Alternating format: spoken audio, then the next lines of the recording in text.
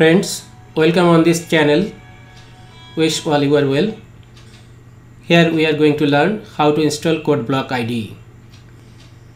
CodeBlock IDE is a free open source cross-platform IDE used for C, C++, Fortran programming.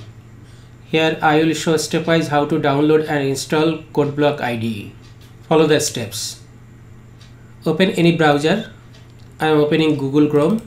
Entering into site CodeBlocks.org. Going to download. Here it is download binary release. Clicking here. There are the different softwares related with Windows and other operating system also.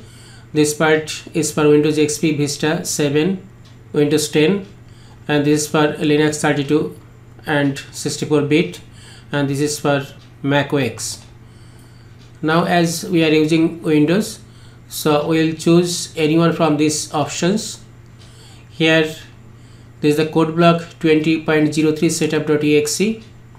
This one is CodeBlock 20.03 MinGW setup.exe. This is better one. If you install this one, there will be no need to separately install this MinGW. Now here it is 32-bit, it is written. So at which one nothing is written, that is the 64-bit. I should select according to our operating system, according to our requirement. I am selecting here this one, CodeBlocks 20.03 MinGW setup.exe, and I am choosing sourceforge.net. Here it shows your download will start shortly. Yes, it started downloading. See here at bottom, here it is downloading. It will take a little time. Downloading is completed. It took a little time. It depends on internet speed. Now taking the file,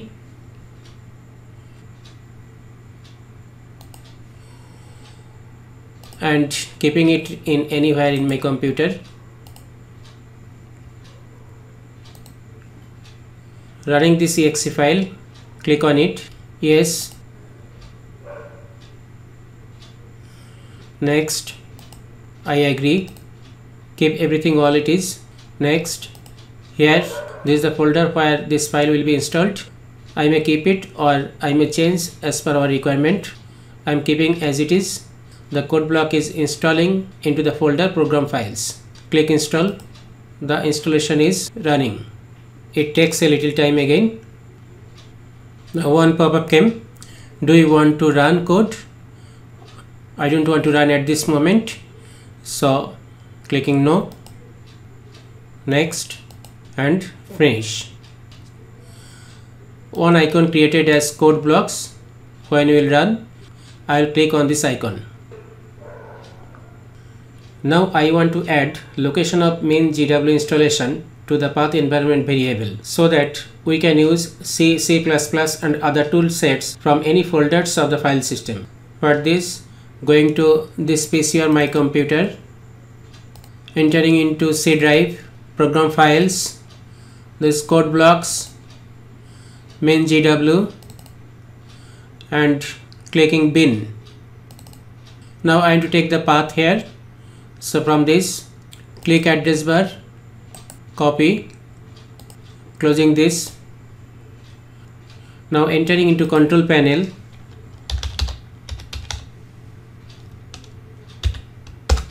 here entering into system and security, system, advanced system setting,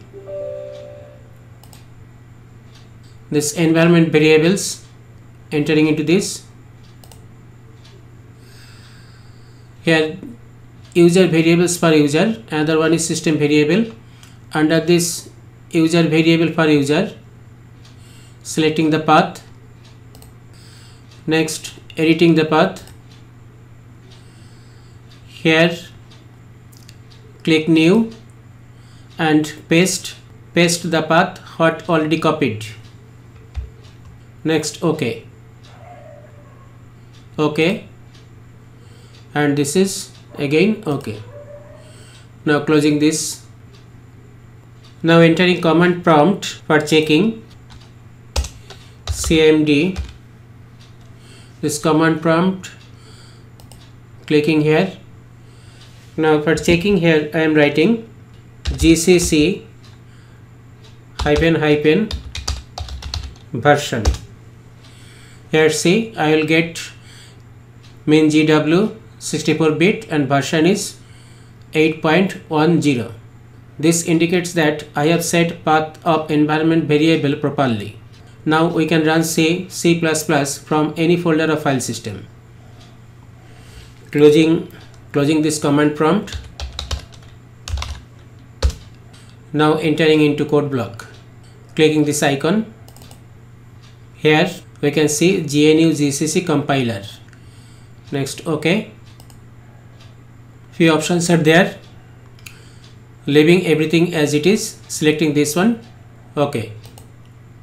Now CodeBlock IDE is open. Now we can enter into the programming section. Go to File, New Project. From here, double click on Console Application. Next, I may choose C or C++.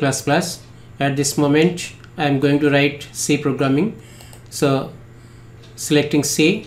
Next, now I should give project title, folder to create project in, project file name.